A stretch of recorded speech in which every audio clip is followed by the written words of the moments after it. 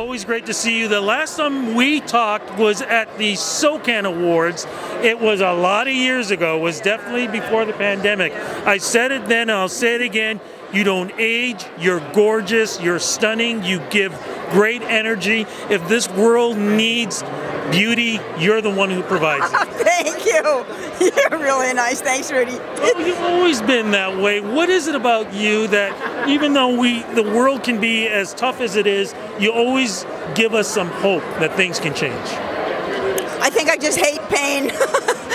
No, I don't like feeling bad. If I feel bad, I really try right away to feel better. And I think I'm always trying to get healthier. I mean, I'm pretty healthy as it is. I'm always trying to, I don't know, I just enjoy trying to make things better. So if I'm on a bummer, you know, I just find a way to fix it. I have to ask you, how's your garden doing? And my garden's great.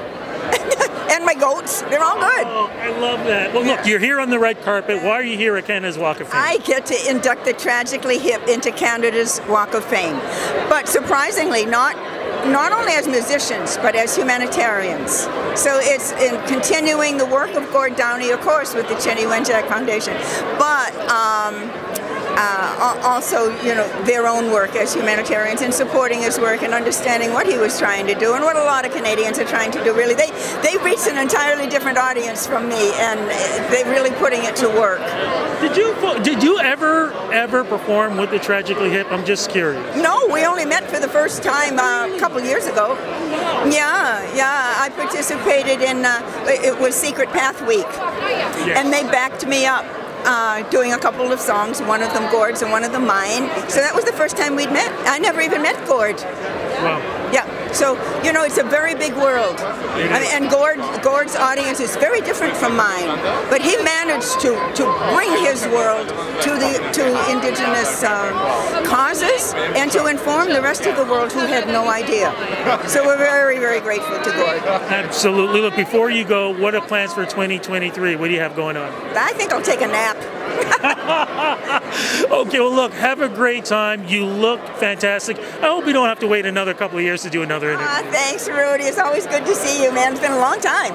Yeah, I don't know when we first met, but it was a long time ago. A long time, too, but I always remembered it, though, and it was a lot of fun. Many red carpets ago. There you go, exactly. Have fun. First, it's great to see you all. Sir, the last time I saw you, Casino Rama, Santana concert? Yeah, fantastic. Fantastic show. And of course, you gentlemen, of course, it was the Juno Awards when you guys were performing with Feist. That was a very special time. The Tragically Hip being honored. How does it feel being honored tonight? It feels good. You know, we trying not to be awkward and trying to be comfortable, and yeah, it feels good. It's an honor, of course, and you know, for it specifically to be for humanitarian kind of thing. You know, that's something we generally kept pretty private, but it's okay. It's like, hey, you know, we're honored and flattered and happy that we were able to do it over the years. You know, give back as much as we could. You know, and you guys have always been a treasure for Canada. Yes, we've lost Gord, but the music is still going on. You guys have been still releasing Tragically Hip music. Yes, they have. And we get together, I stand in for Gord, and we get together every couple of weeks and plot out the next projects and then, you know, develop them along the way. It's an honor to be here. These guys gave me the honor to come and stand in for Gord, and I just have to say, these guys here, you know, they're as humble as they are generous. So it's really just a great night to be here, and it's really special for all of us. Last question: how do you guys want the Tragically Hip to be remembered for the rest of these days, man? It's beyond our scope. That's above my pay grade. We write the songs, we kind of tend our own garden, and we try and use the platform to help other people and to reach people that need help.